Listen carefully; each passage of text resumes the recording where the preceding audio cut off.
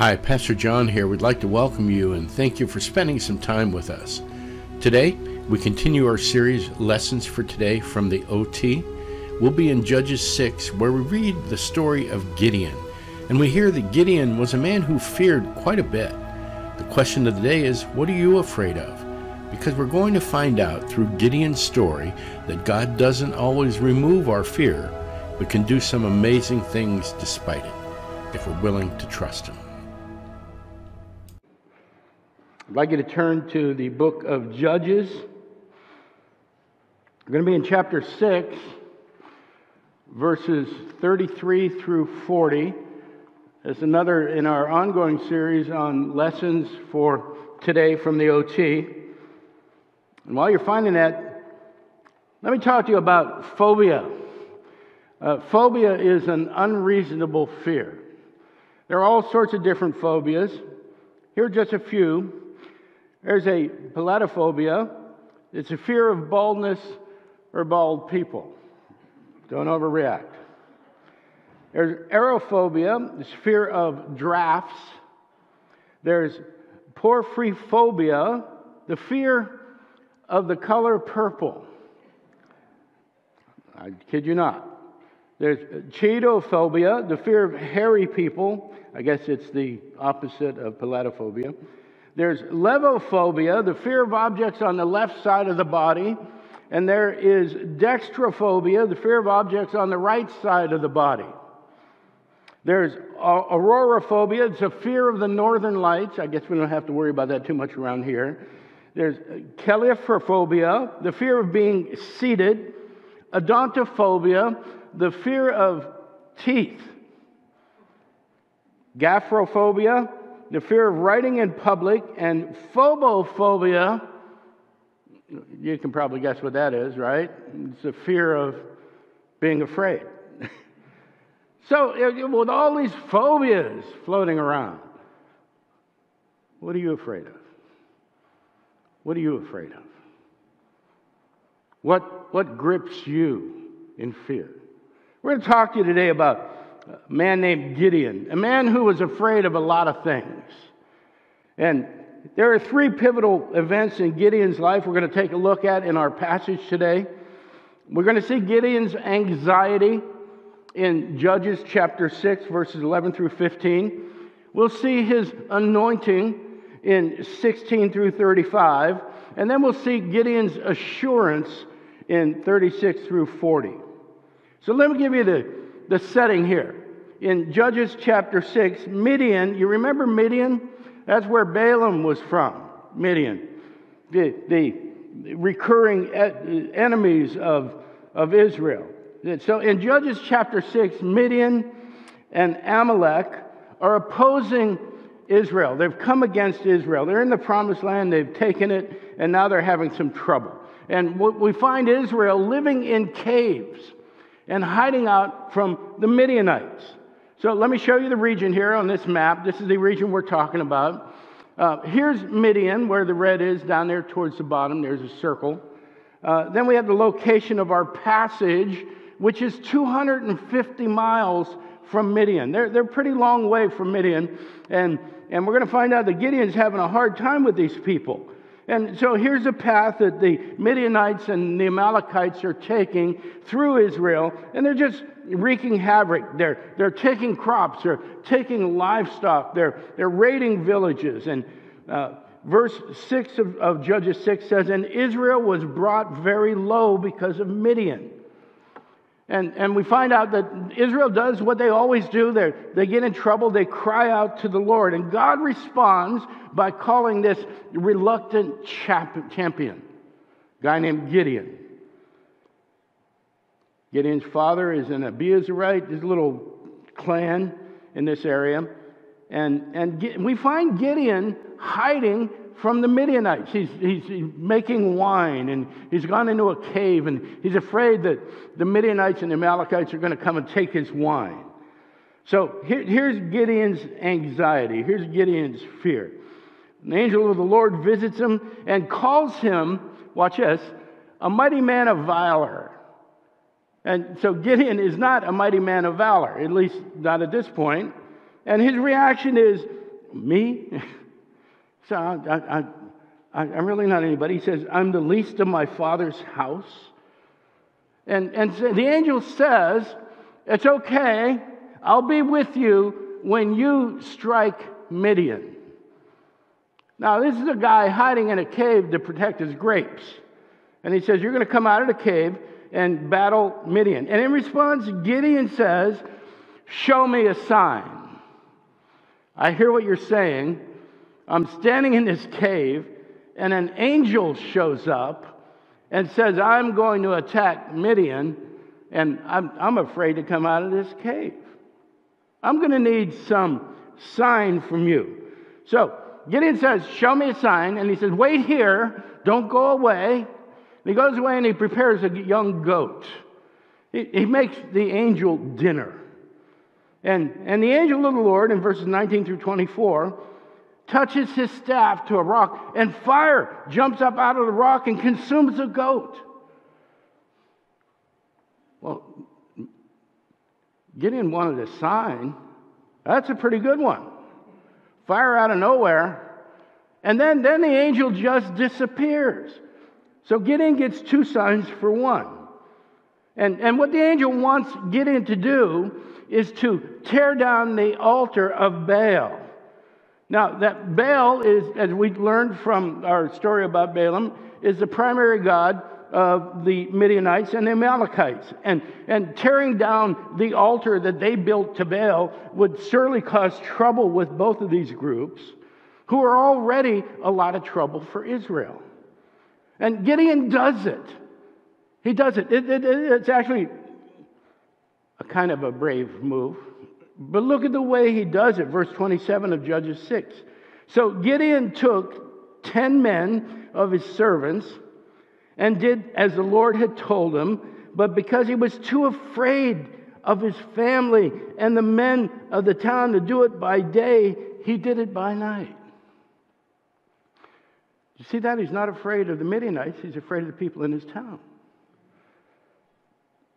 And the reason he's afraid of the people in the town is if he causes trouble for the Midianites, they're going to cause more trouble for the people in the town. So we see this reluctant champion who's ready to respond to the call of God, but he's afraid. And you know what? I don't know that I can blame him. I think that fear is justifiable. Things aren't going so well for Israel.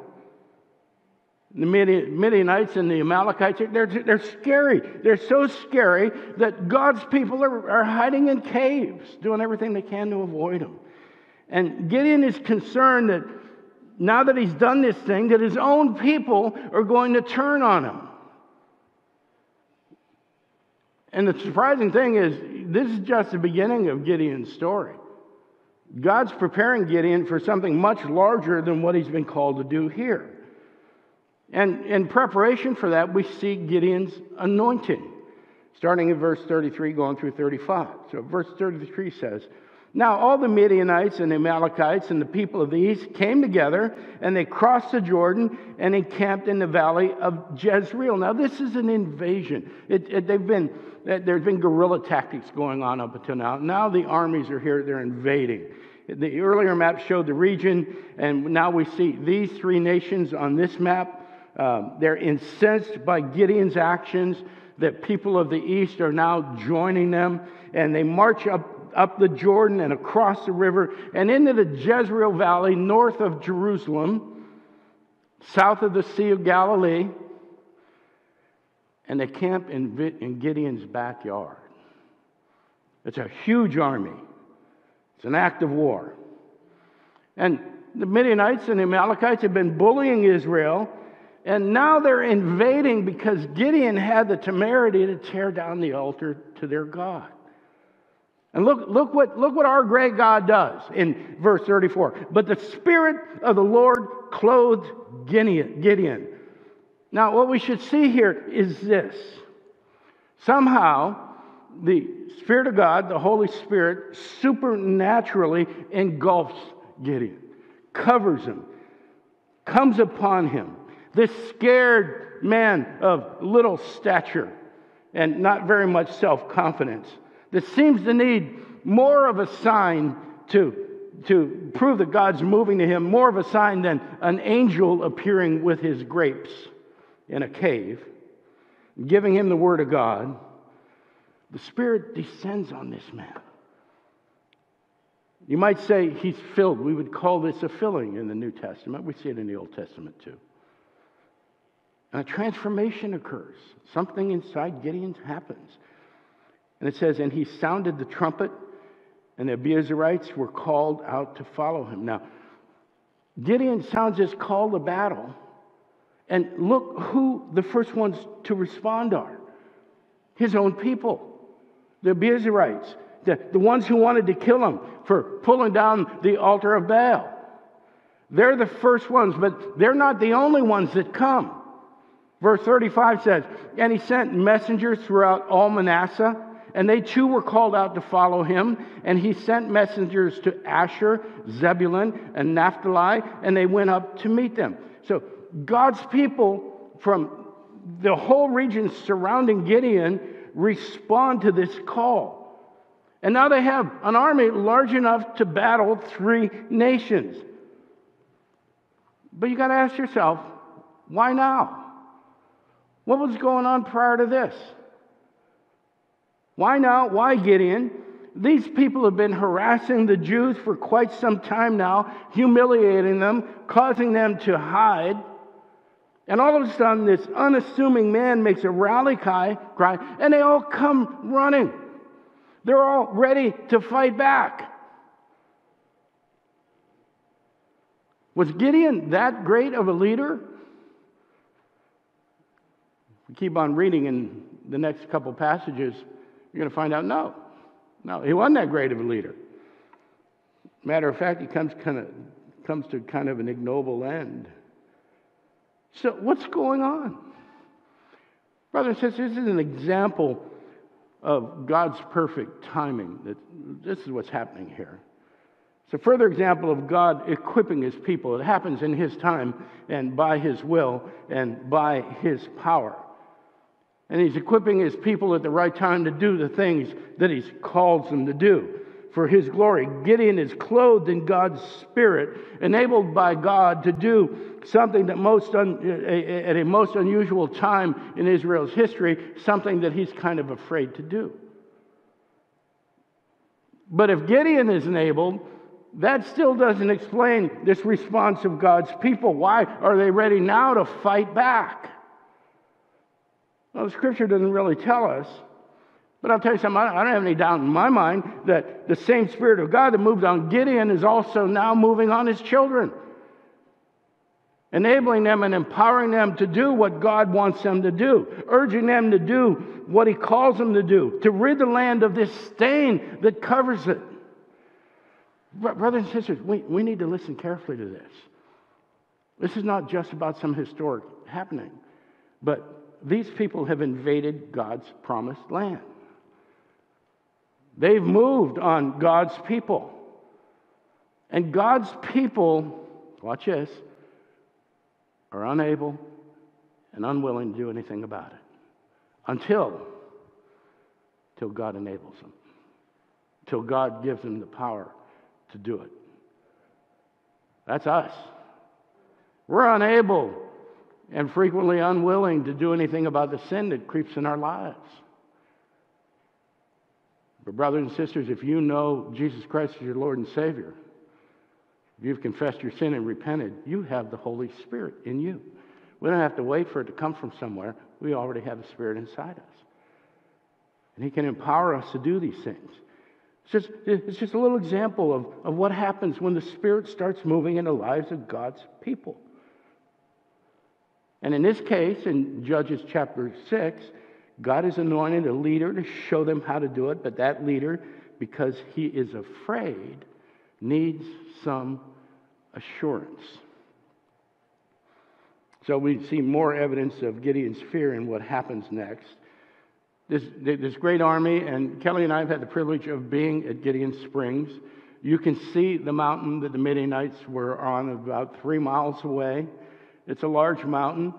The Midianites and the Amalekites covered the mountain. At night, you could see their torches burning. and it lit up that mountain. There are literally tens of thousands, if not 100,000 troops sitting on that mountain, waiting to attack Gideon. So they're camped out on this mountain in the Jezreel Valley, which, by the way, is the Valley of Armageddon. Gideon has received this calling, and he's kind of confident in it. I mean, the bell thing kind of worked out, didn't it? But he's afraid. Then Gideon said to God, verse 36, if you will save Israel by my hand as you have said. Now notice, Gideon is a godly man. He's not saying, if you want me to save Israel. He's saying, if I am going to save Israel by your hand, if you, God, are going to save Israel. Gideon knows that he is a tool in the hands of God. He knows he's being used. But he's not quite sure how God is going to do this.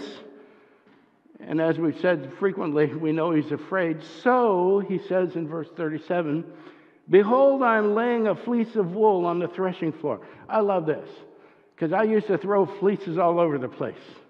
God, if you want me to buy the blue cars, show me a fleece.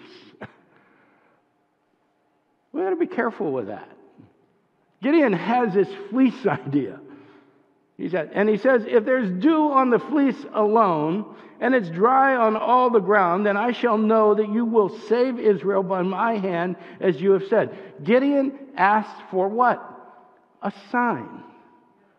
What Gideon's really saying is, the signs I've seen aren't quite enough. I need some more signs.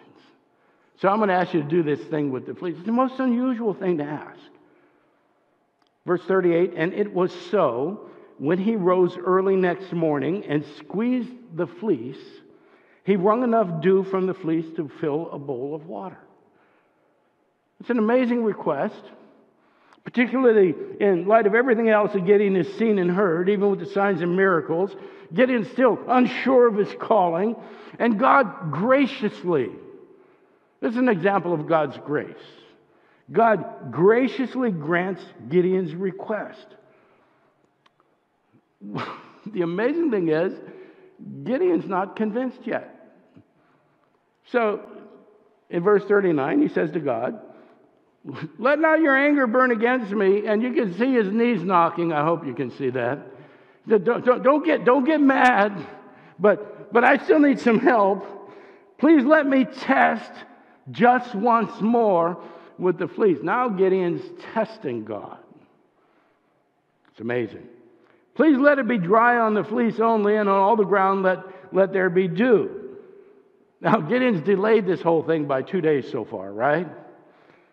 Verse 40, and God did so that night.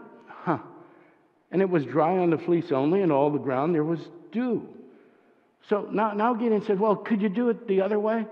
Could you do it the opposite? And God does. Now, between you and me, I believe with all my heart, Gideon is skating on thin ice here.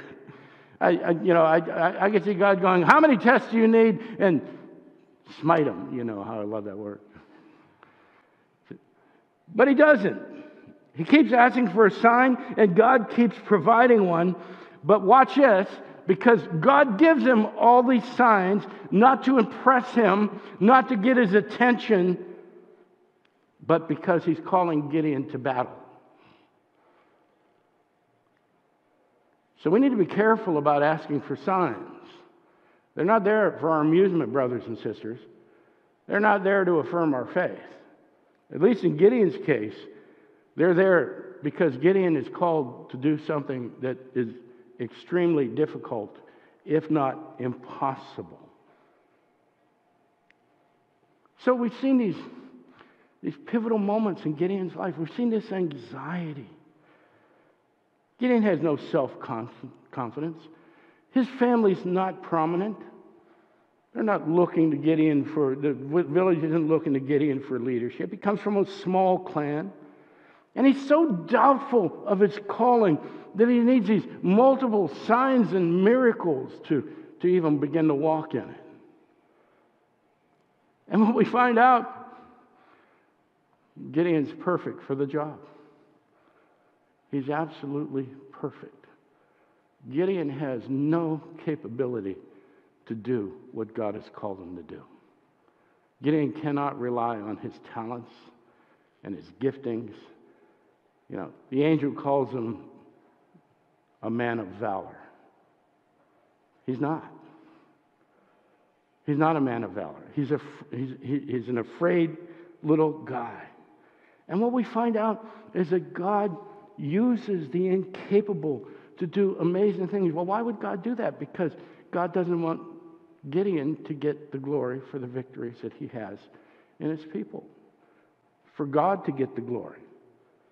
When the angel calls him valiant warrior, it's not because Gideon is going to become a brave, heroic warrior.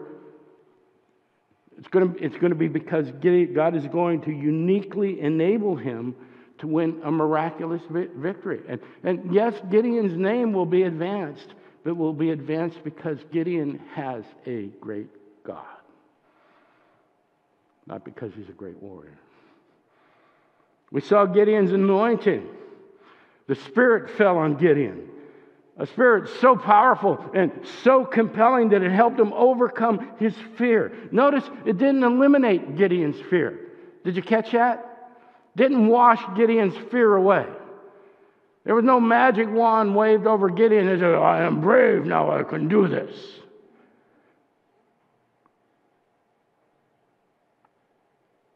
God used Gideon despite his fear. He used him anyway. All Gideon had to do, if you walk away from this today without learning anything at all, learn this.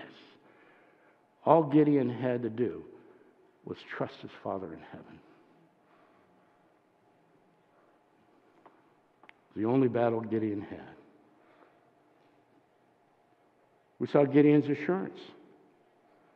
So, we need to be really careful not to use Gideon's story as a set of guidelines for how to approach God. We can't be asking God to continually prove himself to us. If we do, we're in danger of being picked for the next leader of the battle, the next leader of the impossible battle before us. God was very patient with Gideon. Why? Well, because he was about to ask Gideon not to do something hard, but to do something impossible. In Judges chapter 7, if you read on against the story, you find out that God sends Gideon against this vast army of the Amalekites and the Midianites and the people from the east with only 300 men. He's got 30,000 guys standing there. God said, that's too many guys. What did he do? Oh, send these people home. 10,000 go away. And God says, well, Gideon, that's still too many guys. You see Gideon doing the numbers. And by the time God is done weaning everybody out, Gideon has 300 men. And God says, that's the right number. So that God gets the glory.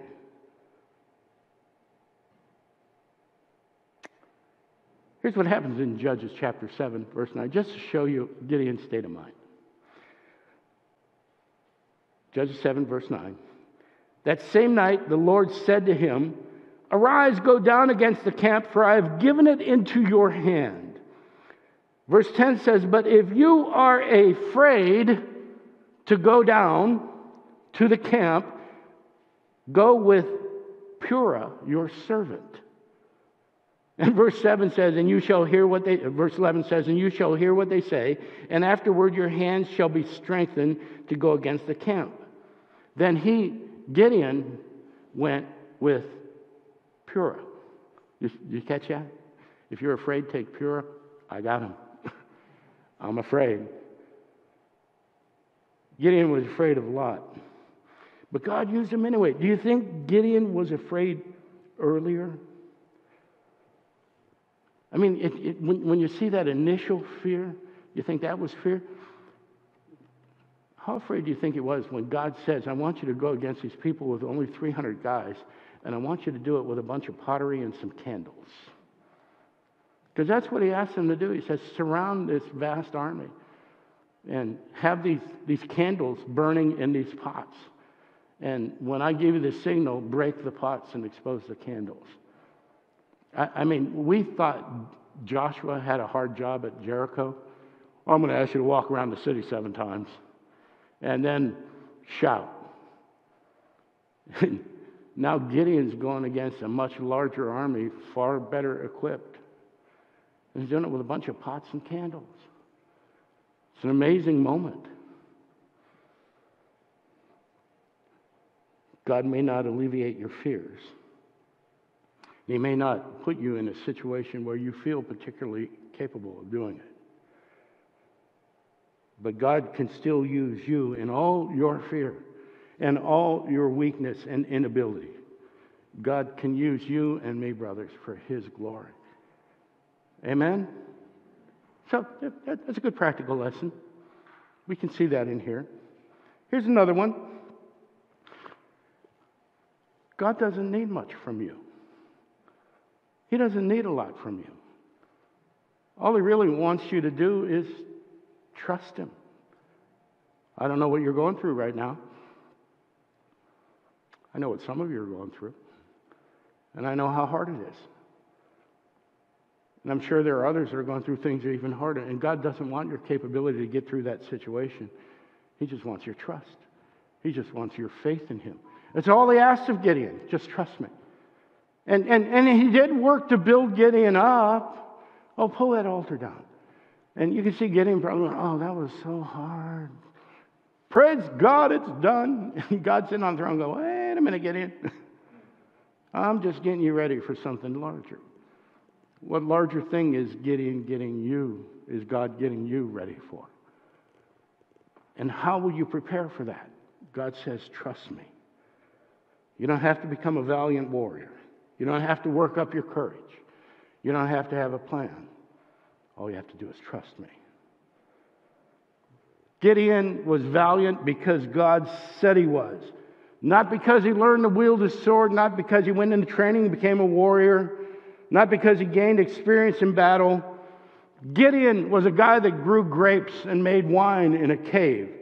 God didn't need Gideon's expertise. All he needed was his trust. So those are good lessons, amen? But I told you earlier that every passage in the Old Testament will reveal something about God, something about His character and nature, something about His plan of redemption for His people. What does God reveal about Himself here? Well, God anoints Gideon. The Spirit falls on Gideon. He anoints Gideon to lead his people against the enemy. And that's just a shadow. It's just a shadow of what God is going to do with His only Son, Jesus Christ, who will be anointed to do what He's called to do. Acts 10, starting in verse 34. So Peter opened his mouth and said, truly I understand that God shows no partiality, but in every nation, anyone who fears Him and does what is right is acceptable to Him. As for the word that He sent to Israel, preaching good news of peace through Jesus Christ, He is Lord of all. You yourselves know what happened throughout all Judea, beginning from Galilee after the baptisms that John proclaimed, how God anointed Jesus of Nazareth with the Holy Spirit and with power, and He went about doing good and healing all who were oppressed by the devil. God reveals His hand and what He will do with His Son and what He does with Gideon.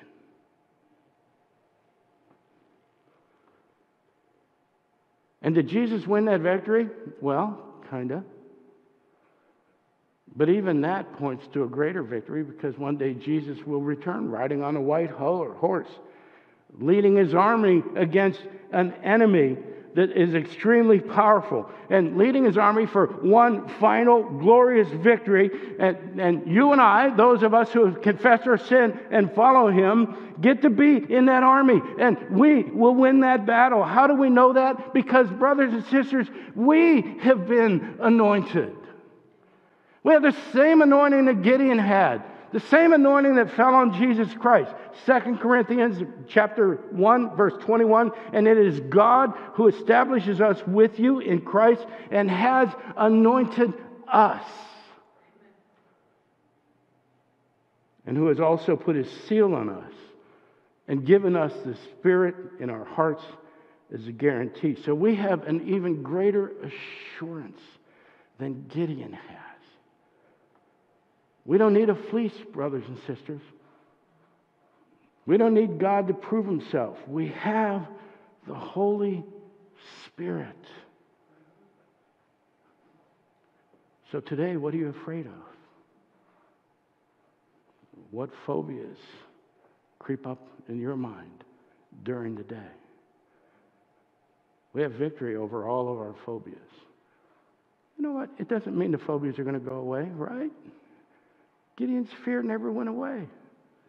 But his trust in God was greater than his fear.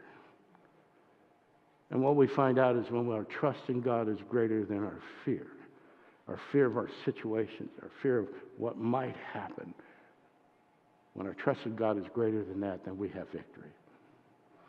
Let's pray. Father, we thank you for the assurance of your victory. And Lord, while it may look like things are falling apart around us from time to time, it may look like we would be overwhelmed with the situation.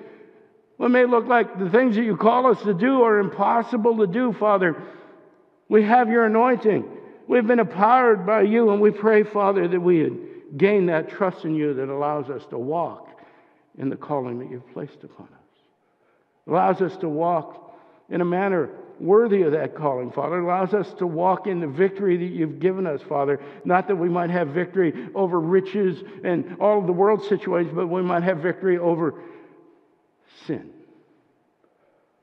The sin that would hinder our testimony. The sin that would impede the church from being everything that you've called it to do.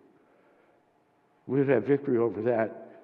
And the confidence that because of your indwelling Spirit, that one day all these things will be washed away. We will stand with you in glory. We give you praise, Father. We give you honor. In the name of our Lord and Savior, the victorious Jesus Christ. Amen and amen. Thank you for tuning in with us today. We'll be back next week. Pastor John back here again. If you were blessed by the service, let me ask you to do us a favor. Click on the like button below, that little thumbs up icon. If you're listening on sermon audio, perhaps you can comment or even share the sermon with someone else. We'd be blessed by that. We'd love to hear from you. We're on Facebook, YouTube, Twitter at WBFVA, and we're also on the World Wide Web at WBFVA.org. Let us know if you'd like us to pray for you. If you'd like to support us financially, you can make donations through our website at WBFVA.org. Just click on Giving and follow the links from there. You'll receive a tax-deductible receipt at the end of the year. Either way, we would love to hear from you or even have you visit us in person one Sunday. We meet at 46 Winchester Street in historic downtown Warrenton, Virginia at 11 o'clock every Sunday morning. And now, may God bless you richly until we gather again.